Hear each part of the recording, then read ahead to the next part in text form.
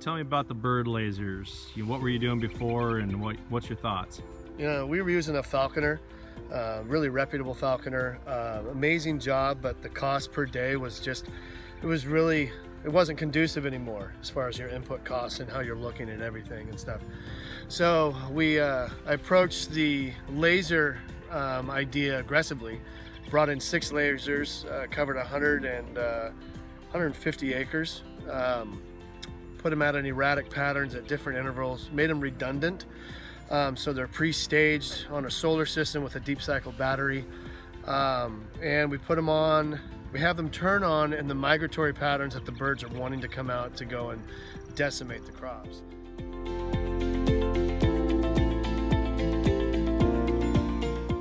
We saw an amazing response, even better than we expected.